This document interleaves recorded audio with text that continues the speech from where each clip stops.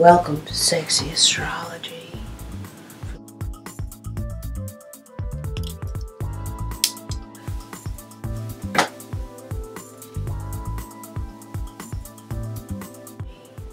For the month of September 2013. It's the month of fashion.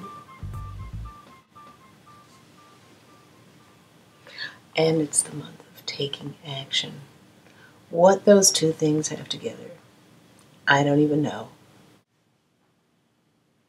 Hello, dear Gemini, for the month of September 2013. This is a month when you will suddenly work out some fashion glitches. It's a little bit of a lightweight month for you.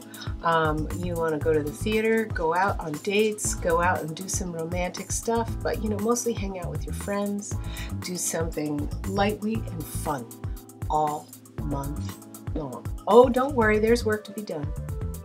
It's coming.